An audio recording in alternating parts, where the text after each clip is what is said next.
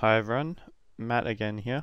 In this next set of videos we are going to be looking at drawing conventions, and in this first video we are going to be looking at some of the standards that are used, the sort of lines and line work that we use, and some of the title block information which we include on our drawings. So in the last set of videos we covered orthogonal projections. However, these projections may have some limitations when they're used for engineering communication. So let's have a look at an example. We've got two perfectly legitimate orthogonal views, and any extra views might not add any extra detail, but it's ambiguous to what it could be. There are several different shapes that this could actually be.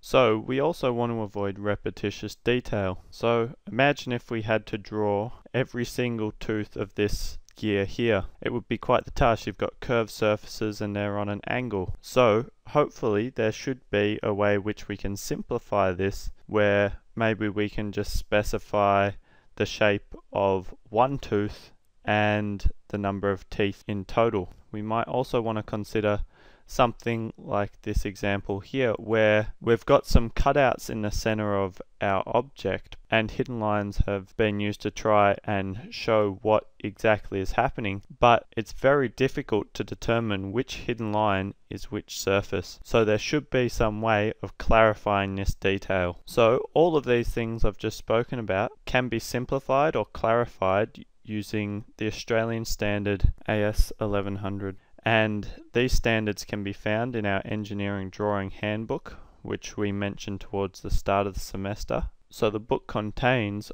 a whole set of shortcuts and little rules which everyone can follow, so everyone can understand each other's drawings. So it is important for us to look at the special type of line work that we have to use in engineering drawings, and we actually have a reference for this in the engineering drawing handbook, which is chapter 3.2. So there are three different types or widths of line that we use.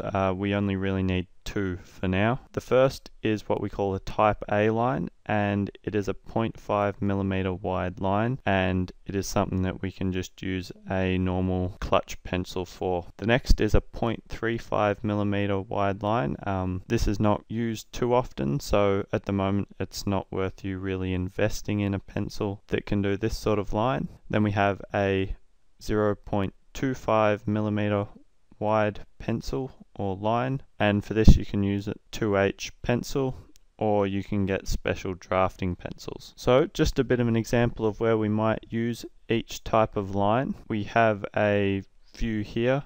Firstly, any visible lines which you might see in the drawing is what we would call our type A lines, and for these we use our 0.5mm wide lines. Then for hidden lines, which we generally don't like to use, is where we will use our 0.35mm wide lines. So any center lines that we might have, we will use our thin 0.25mm wide lines. And for most other lines, so our hatching or showing a section, we just use our thin 0.25mm wide lines. It's important that all our engineering drawings adhere to these conventions, just so we can avoid any confusion that may arise of having lines of the wrong thickness and people presuming it to be something which it is not. So on each drawing that you produce, there is some standard information that we need to include. Most of this information is conveyed through what is called a title block, and this is something you'll be required to put on each drawing that you produce.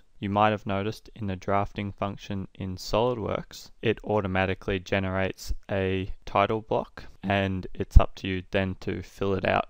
So the first thing we need to indicate in our title block is the projection system being used. You might recall in the last set of videos I mentioned first and third angle projections. So if we have this conical shape here and we want to illustrate that with either a first or third angle drawing, the first angle would be this, where we have this view placed down here, and then the third angle is it on the other side. And this is how all drawings are drawn to Australian standards, so we add this to each of our drawings. Or if we don't want to draw it, we can just write it down in the notes that we're using a third angle projection. Next, we need to indicate what scale we're using. There are only certain scales which we can use and still comply with Australian standards, so we have them listed in this table here. So a 1:2 ratio would mean that we're drawing at half size, and a 1:1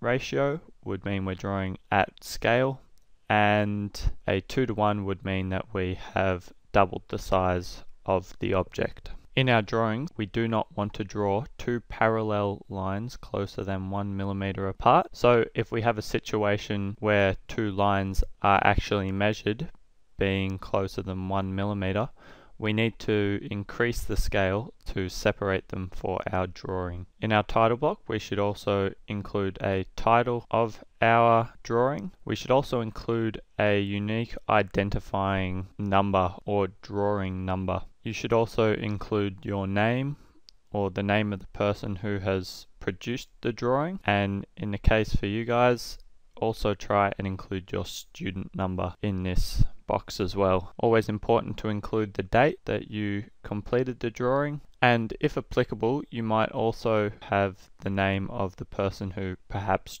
checked your drawing.